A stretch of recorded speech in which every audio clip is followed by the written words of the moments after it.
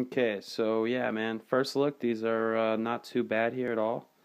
Not too bad, to be honest.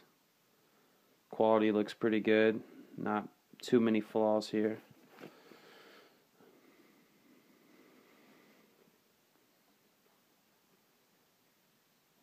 Alrighty. Just giving you guys a quick look. There's tons of reviews on these, early reviews, way before me. I'm just showing basically my latest pickup. I also want to show you guys a comparison between another shoe. This looks a lot alike to another shoe. And let me pull that one out for you guys real quick. Alright. Old school Jordan box. Size 10.5. 10.5, 10.5. And this one is black varsity red metallic silver. A little bit different. Retail was $150. Wow, those were the days, guys. Those were the days for sure. Boom, boom. I got the Air Jordan Metallic 5's. This is probably my favorite Jordan of all time.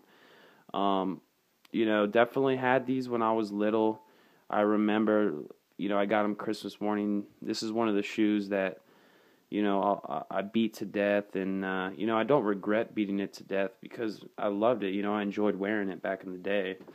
And, I actually have 3 pairs of these, believe it or not. It's I'm telling you, this and probably the Carmines, no hype beside, these shoes right here, unbelievable to me. The suede on these was pretty nice too back in the day. Way better than nowadays, but you got it's a DS pair. It's pretty yellowing, the glue starting to dry out. See it using.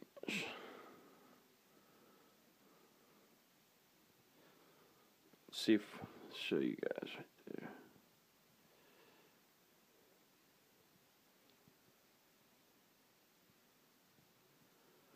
Yeah, these are definitely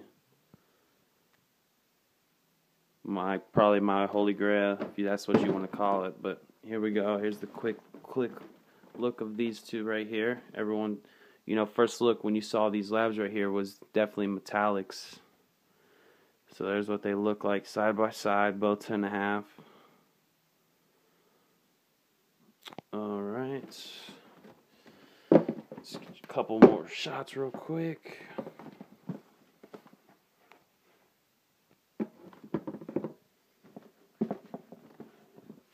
And the speckles are smaller on the 3 labs compared to the metallics, which has the same speckling as the white Quai 54s.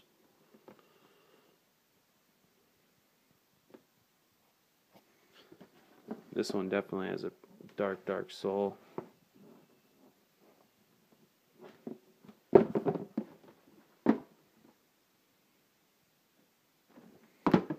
3M metallic tongue on this one, just regular tongue.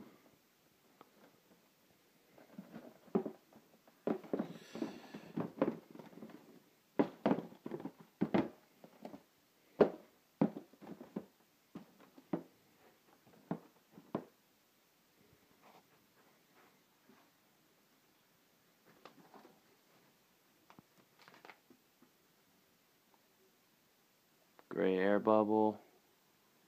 Gray air bubble.